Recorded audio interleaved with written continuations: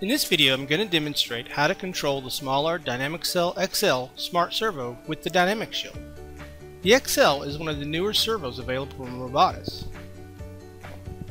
As you can see, it's much smaller than the original AX and MX series. It also uses a different protocol for communications and has a different, much smaller connector.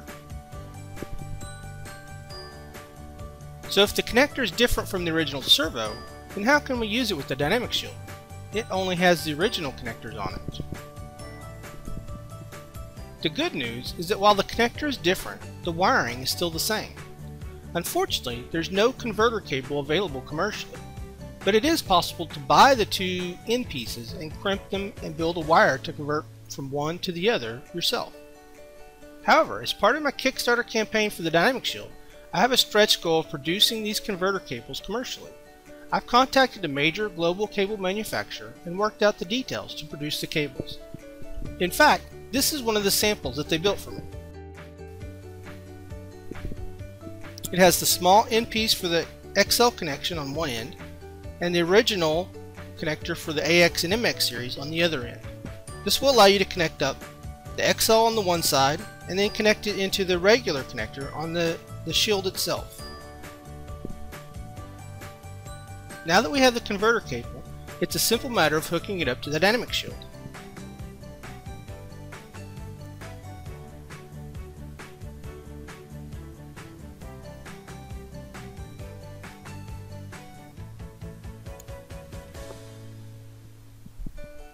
This video assumes that you've already gotten the basic AX servo working.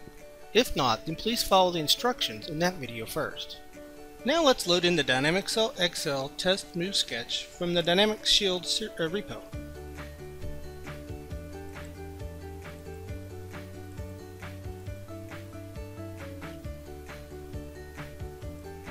This sketch is very similar to the regular one.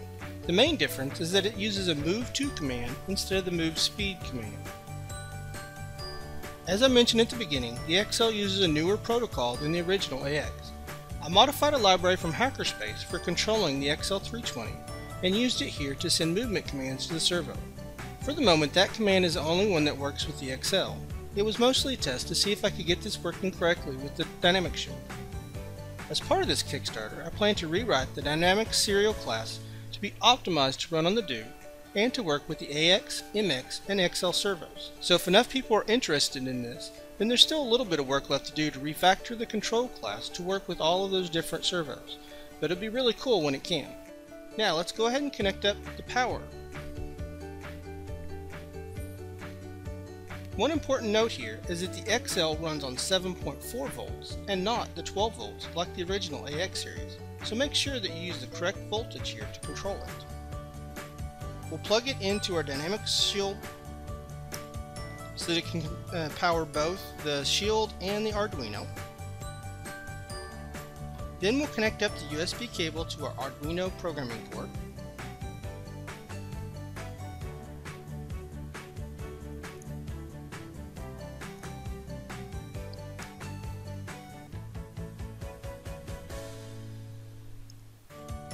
Let's make certain that you get the Arduino Due programming port selected and the correct COM port number.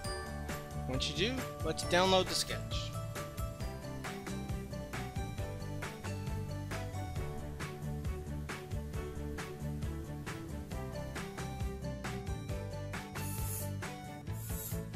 And now our XL servo begins running.